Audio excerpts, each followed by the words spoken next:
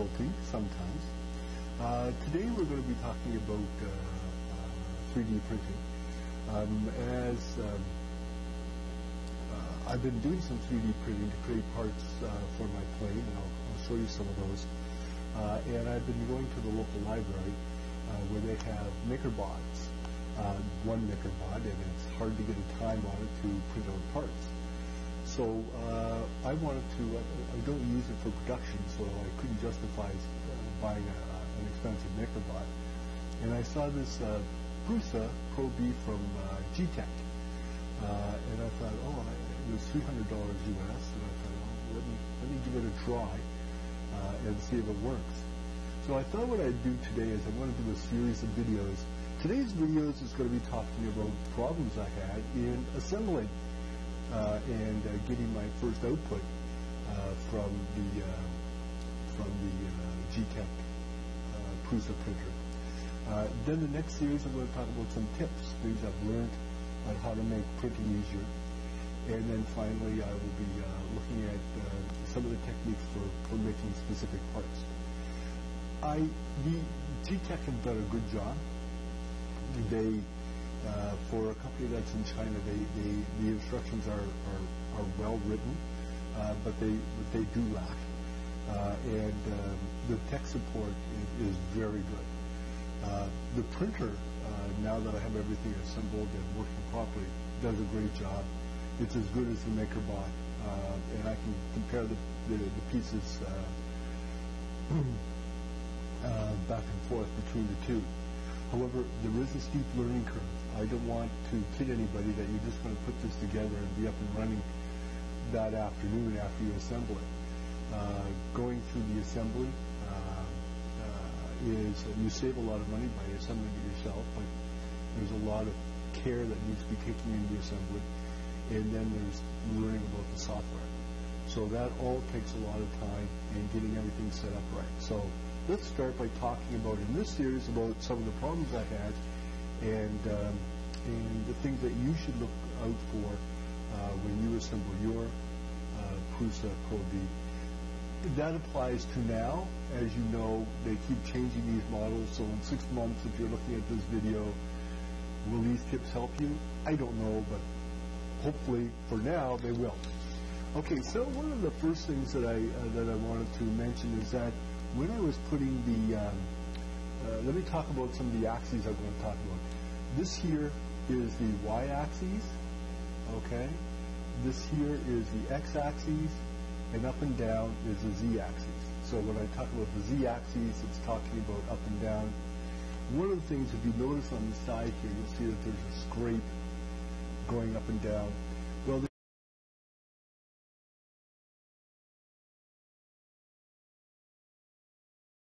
they didn't mention that the bolt that holds on this here belt mechanism, there's the belt here. They didn't mention that the screw that holds on this the tooth belt here that moves the extruder on the x-axis, that has to be put in a certain way.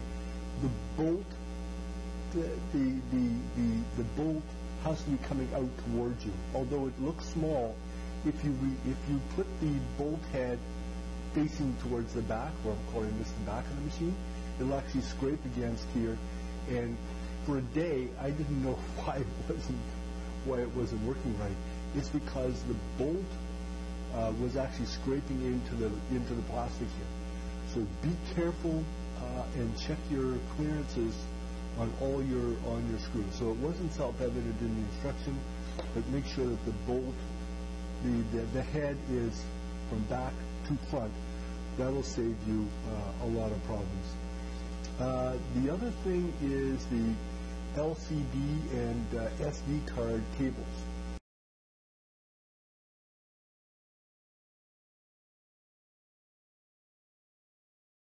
Not clearly marked, okay?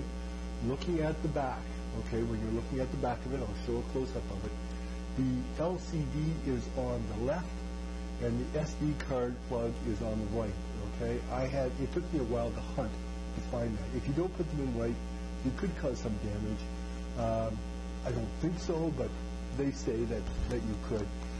But just remember that the LCD is on the left and the SD is on the right when you plug it in, and that's important when you plug it into the computer. The one thing that hasn't been repaired is sometimes the display will have a jumbled output, especially when you're plugging it into a PC later on. Just press a button and then go back to info screen and it will go away. Why does it happen? I don't know. If someone does know, I think it must be a software glitch. And one that gets jumbled, but it's not a problem. I've actually had it get jumbled, but it still continues to print out fine. It's a display issue. The one thing I had to do is on the back, I'll also show you, is that on the y-axis, the bed was actually going too far to the back, so I put a little door stop on the back here, like for a cabinet door. So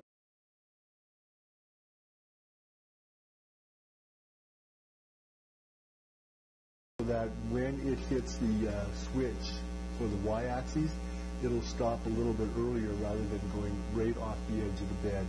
So that was a simple little repair. The big problem I had with this printer, and it took me days to figure this out, the extruder comes fully assembled. And when I was printing out parts, I'll get some parts. When I was printing out parts, I was getting some pretty rough looking parts. I had no idea why. And then all of a sudden, the filament would no longer push out of the extruder. I could not figure out what the heck was going on. I tested everything several times. Here's what the problem was. I took the extruder apart, and the hobbed gear was not installed properly.